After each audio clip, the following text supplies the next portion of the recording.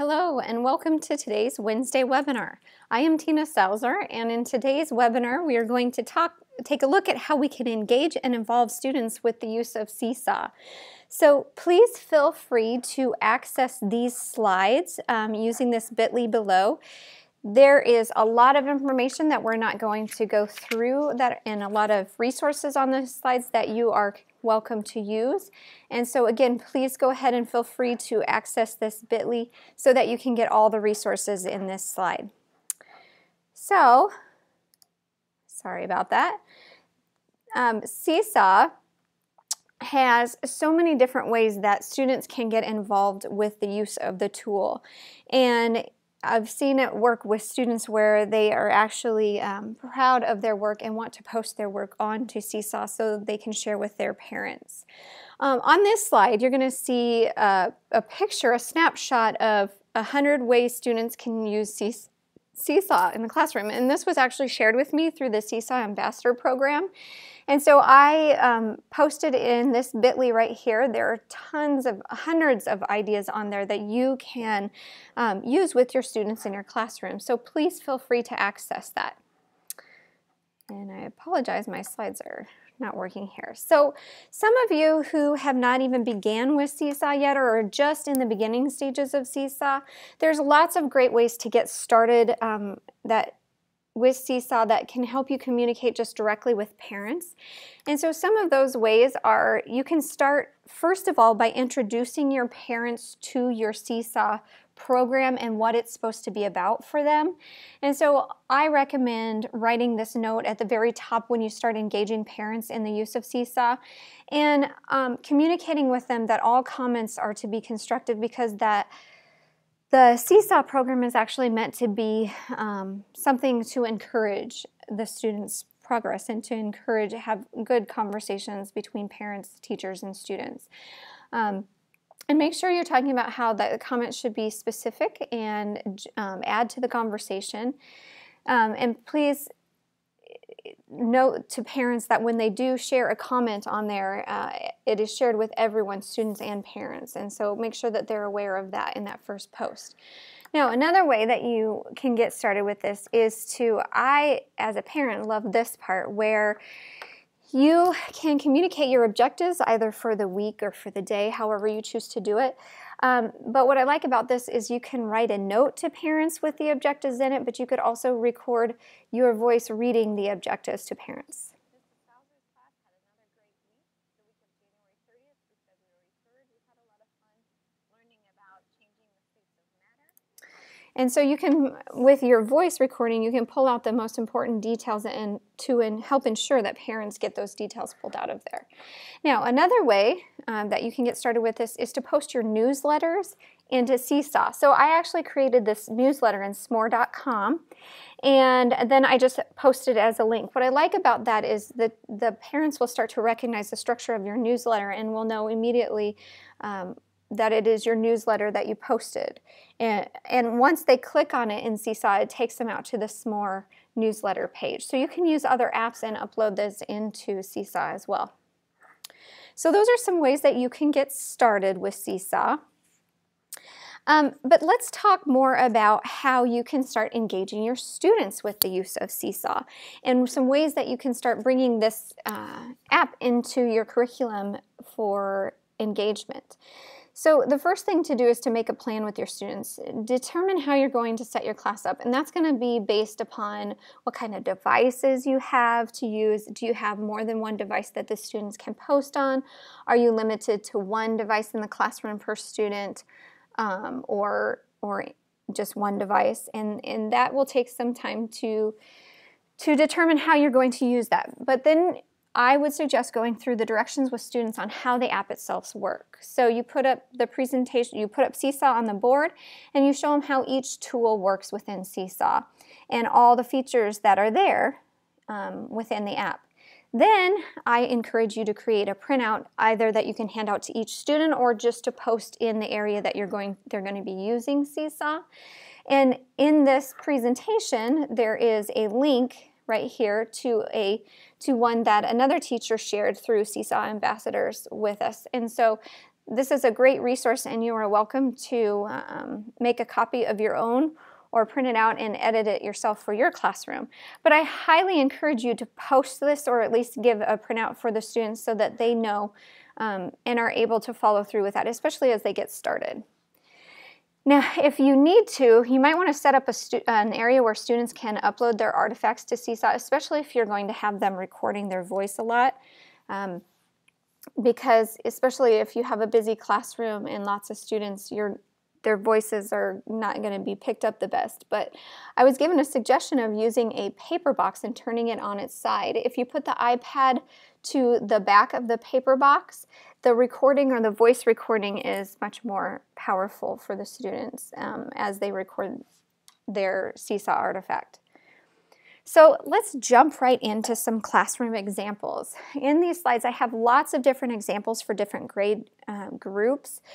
We're not going to go through all of them, but please, again, feel free to access these slides and look at some of them on your own time.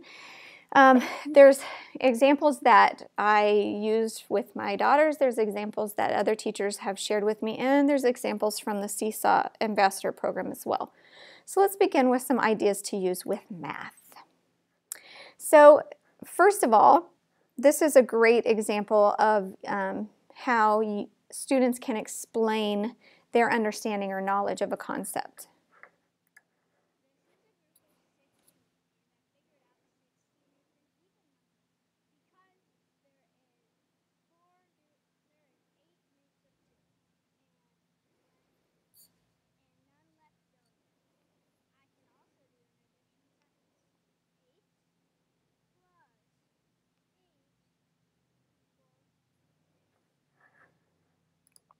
Okay, so in this example, the student had actually used manipulatives, taken a picture of it, uploaded it into Seesaw, and used the drawing tool to circle the groups, and then as well used the drawing tool to record the addition problem.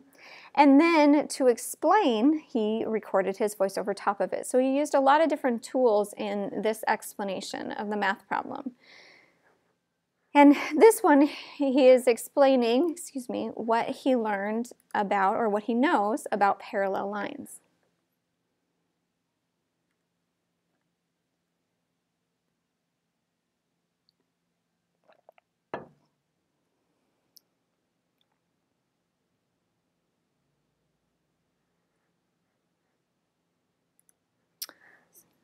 So that is another example of how they use drawing and recording. And a great example, a lot of you, our students struggle with counting money, but this is a way that you could record them counting money and they could practice in that manner. These are some fun ones. This one is the students went on, they were learning about the sphere. And so they found some spheres in their classroom and they used Pic Collage to load those different pictures, and then they put the picture of Pic Collage into Seesaw and recorded their voice.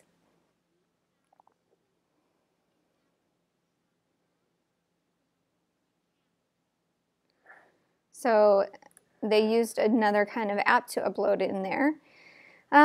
Here's another example of explaining a polygon.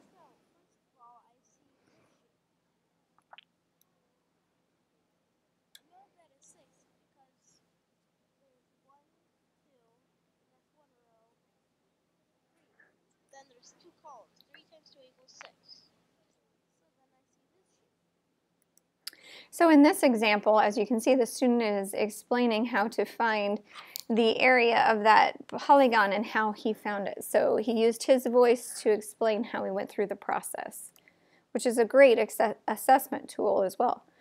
So let's jump into some examples of some reading or language arts purposes here.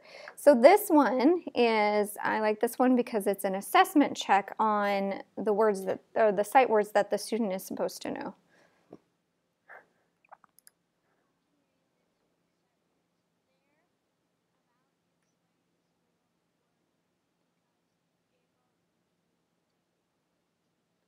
So as you can see in this one, the student took a picture of their sight words, read them out loud, and was able to use the drawing tool to find errors and then record their voice reading the words as they saw. So it was a good assessment for the teacher, but the student as well.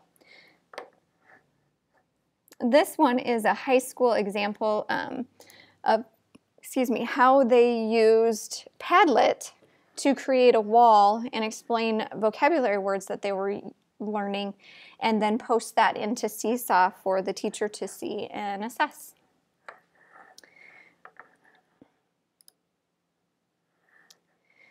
This example is a journal writing example with peer feedback. So when, if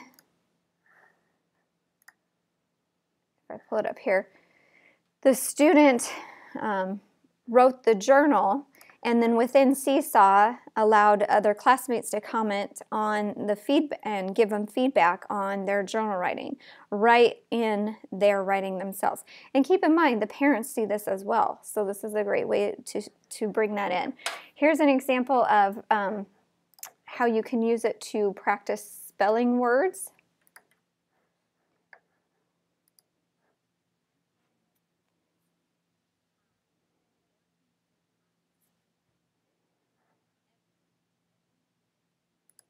And as you can see, the student can use the note to type it in, and they could also use a drawing tool in there if they wanted to underline the word in the sentence, but then they can go back and read the sentence.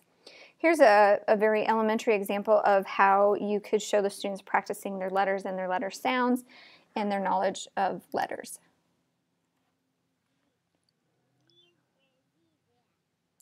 So in this picture, she had to identify that it was the letter Z. She wrote the letter Z, and she drew a picture of something that starts with the letter Z. There are some more really great examples on here on this presentation, so please feel free to look through some of these different ones. But these are some great ways to use Seesaw.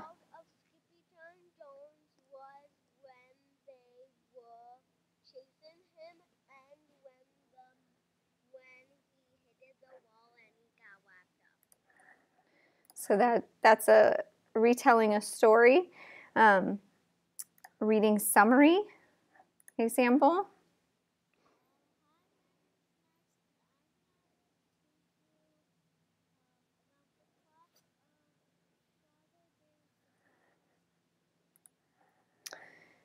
So again, some great examples of the ways that you can use Seesaw. Now here's some 6 through 12 examples that I thought I would share because I thought they were pretty unique.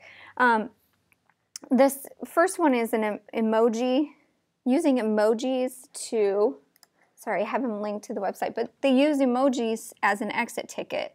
So on Seesaw, they post their emojis to tell how well they understood the lesson and how they felt about the subject. And so they're just using pictures to explain.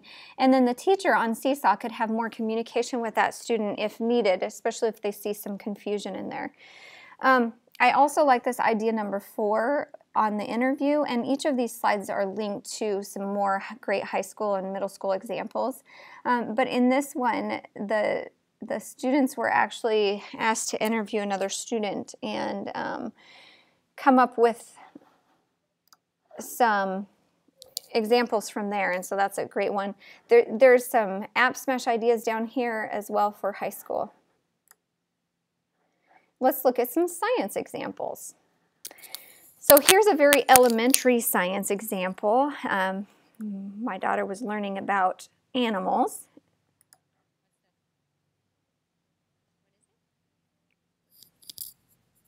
And so she was able to identify that picture as a horse.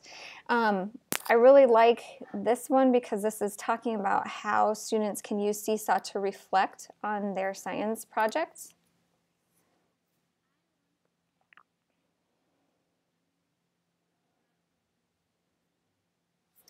So in this one, she took a picture and she was able to draw on top of that picture to help explain her ideas and thoughts behind that science project. I did want to show you this one too because I thought this one was rather unique. They're actually doing a predictive thing.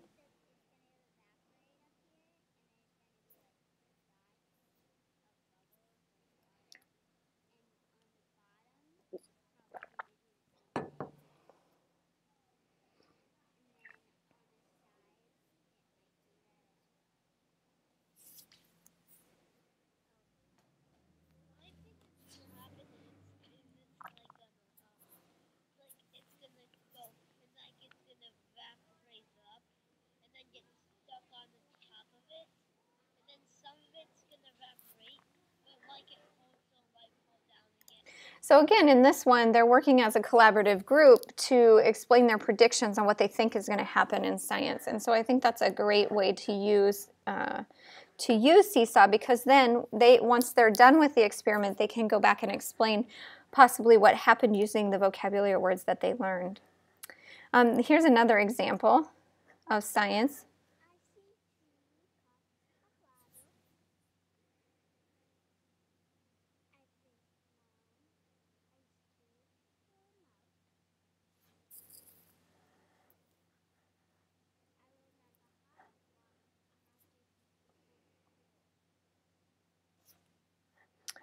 So now another example of what the student learned from their experiment.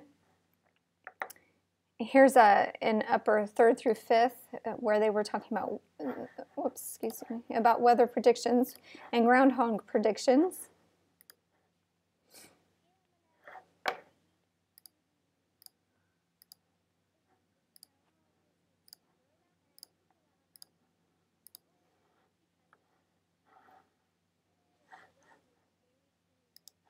So that's a great way to introduce them to predictions. In this example down here, this is a YouTube video that was posted on how STEM teachers are using Seesaw in the classroom for 6th through 12th grade. Let's go into some social studies examples. I really like this one. This is a historical characters project that was created first in Chatterpix and then uploaded to Seesaw.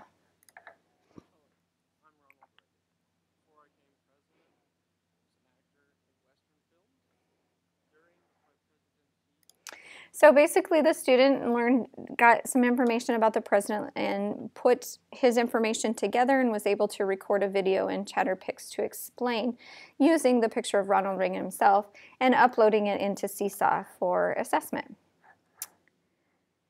Here are some other examples. I really like this example of the circuit, an explanation of how they used it.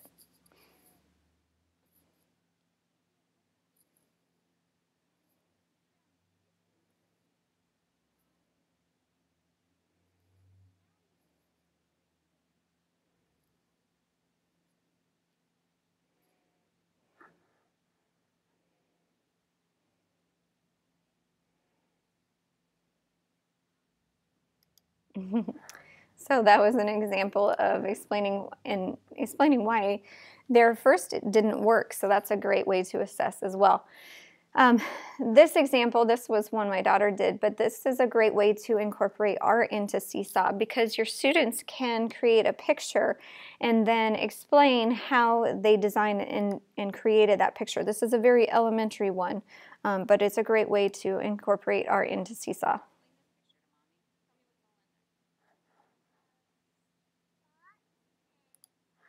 And so that's just an example of what the art piece can look like. There's a lot more examples in here. There's some student examples from middle school and from high school that you can visit too. Lots of resources on this site. So again, please feel free to access these slides and use them to however you want. And keep in mind, Seesaw is is a very powerful tool, not only for communication with your parents, but I've seen it engage and involve students as well. Once they get to start posting to that audience outside of their school, they really have a lot of ownership for the artifacts that they post in Seesaw. If you'd like more information or more examples or more ideas, please feel free to contact me at any time. I am a Seesaw ambassador, so I get all kinds of different ideas shared with me at all times. So thank you for listening.